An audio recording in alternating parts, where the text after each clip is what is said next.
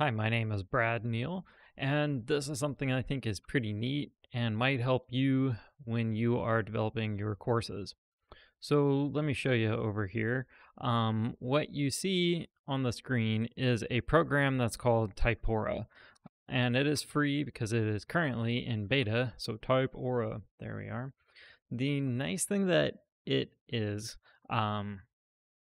about it is it's a markdown editor. Okay, what's markdown?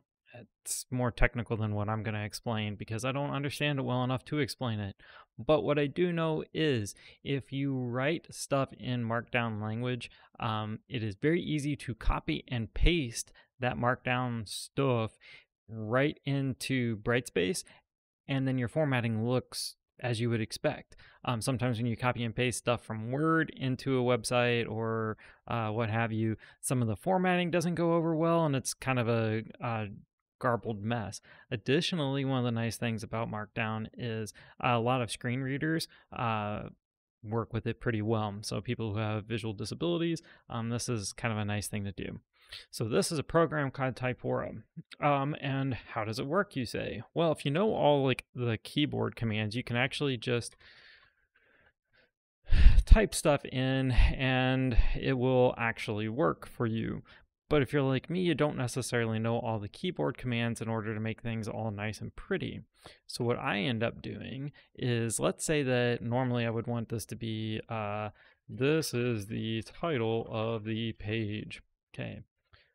If I want this to look really big, I can go up and there's this little format button that's really hard to see, but I can just go up or I can click on the paragraph and I can just say, hey, I want this to be the paragraph 1 style, or I can say I'm sorry, heading 1 style, or I want it to be a something something something something. So it's like, this is the title of the page. In this lesson we will learn, and then okay, we need a formatted list. We can go and we can do our formatted list. And so here's an ordered list and an unordered list. Well, an unordered list gives us this nice little bullet.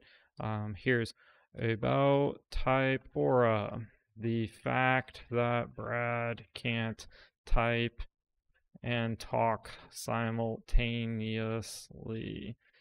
He can't spell either. And so then you have your nice little list.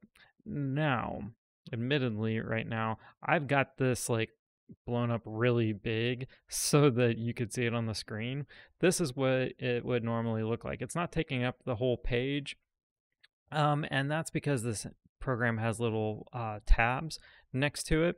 So if I wanted to open up one of the previous files that I'd already worked on, this is my lesson plan that I'm working on for week 1 of this semester. And what I did was I copied it out of ACE and I put it into this markdown editor here. And so now stuff is in the markdown language. So I could say, okay, I want this week 1 suggested thing here to be at heading 1. So it looks like that. And oh, I want this line right here. That's kind of nasty because it's actually just a bunch of dashes. You could insert lines if you wanted. You could insert breaks, etc. Like here's a horizontal line. Okay, so that's like a much nicer looking line. It's kind of hard to see here in the video.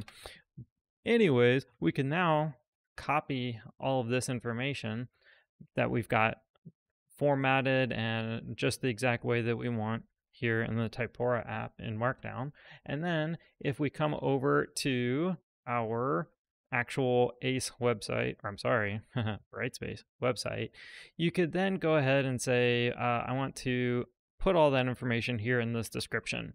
And then if I just paste it all in and I hit update, and bang, there it all is. And there's that horizontal line. And oh, see how this was just a bunch of dashes and it looked like a bunch of dashes?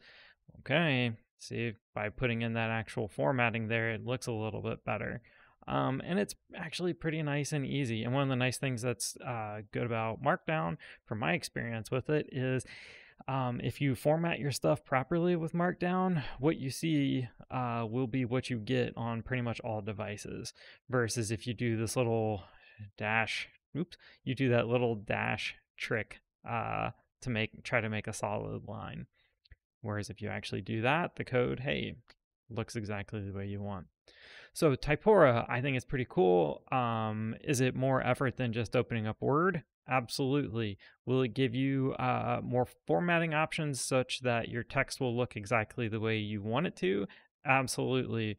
But I thought I'd share by making this video.